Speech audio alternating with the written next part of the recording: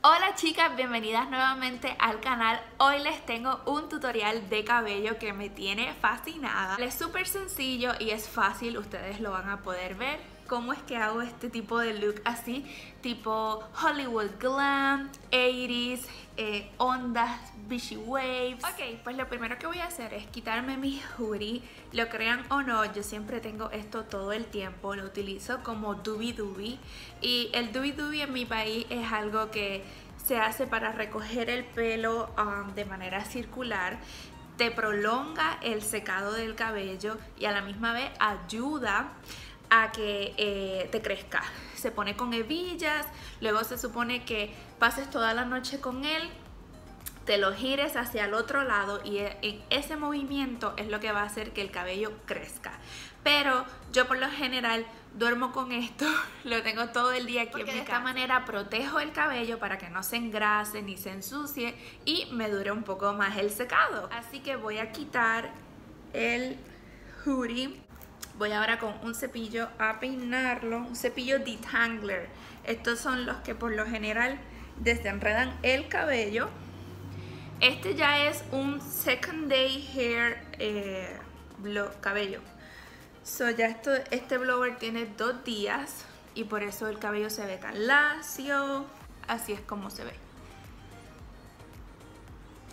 Ok, pues yo tengo el cabello más largo al frente que en la parte de atrás, por lo que me voy a concentrar en hacer las ondas hasta cierta parte del cráneo, ¿verdad? Es que no quiero que se suba tanto, sino que quiero quedarme como que en esta área de acá. ¿Qué vas a necesitar para hacer estas ondas tipo Beachy Waves en cabello corto?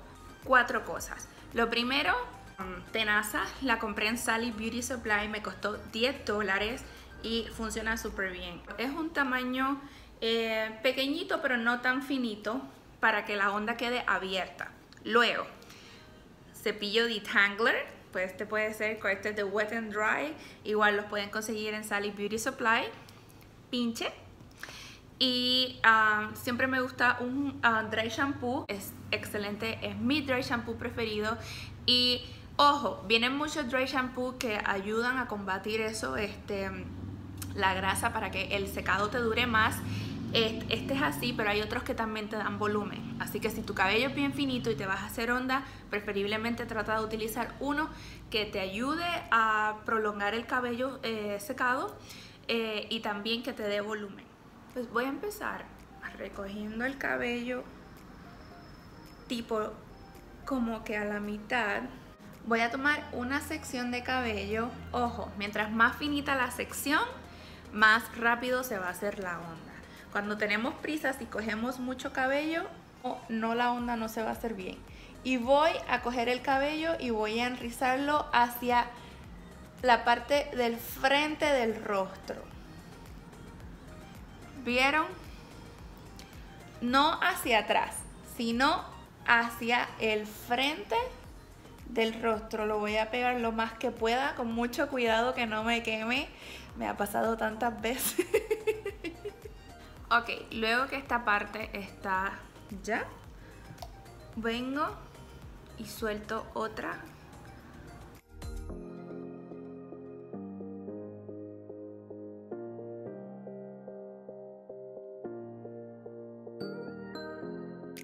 Ok, ojo, en esta área cogí mucho cabello, ¿ven? Entonces la onda no quedó tan cerrada. Por lo tanto, voy a separarlo. Si tú no quisieras que la onda quede tan cerrada, la quieres como más abierta, un poco, con un look mucho más natural, puedes hacerlo así. Un detalle bien importante es por qué yo no utilizo el clip, ¿verdad? No me gusta porque siento que el clip a veces deja una línea de demarcación en esta parte del cabello y pudiera quemar un poquito la punta. Entonces yo, para evitar eso y también obtener ese look más Beachy Wave, aguanto el cabello y le doy la vuelta por fuera de la tenaza, no dentro, porque yo sé que tiene más precisión si utilizas la boquilla, pero siento que quema más el cabello y pues no me gusta, por eso prefiero no utilizarlo. Esta es la parte final, esta es la capa de arriba que va a cubrir todo. Aquí sí que es importante que nos tomemos nuestra calma y nuestra precisión para que los rizos se vean súper bien.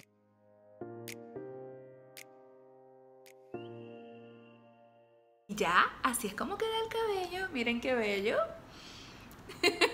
En esta parte es que me gusta utilizar el dry shampoo, porque ahora lo que voy a hacer es que voy a dar un poquito, ¿verdad?, de extra cuidado en que estas ondas duren, y también cuando lo peine, que el cabello no se vea como que tan grasoso,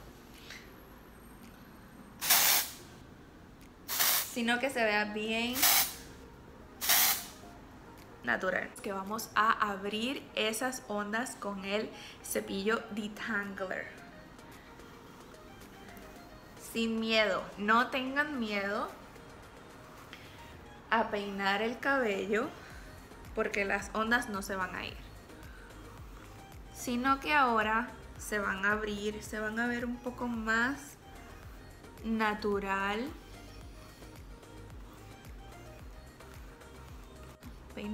Peinen todo. Y entonces ahora que ellas están así como más abiertas, luego me gusta entrar con las manos y como que masajear un poco y abrir. Puedes jugar un poco con el cabello, así es como queda. Me gusta.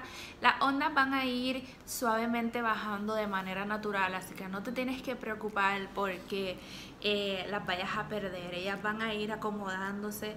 Obviamente mi cabello es corto y no se nota tanto, pero sí se ve la diferencia entre el cabello lacio y el cabello con onda. Y a mí me gusta este look porque como que se ve un poco más vivo, y también como mi look, mi estilo, mi forma de ser me gusta mucho más. Es como más alegre, más colorful. A veces el cabello lacio nos hace ver un poco más seria, pero también más pulidas, más conservadoras, más serias, y eso también está muy bien, eso está perfecto.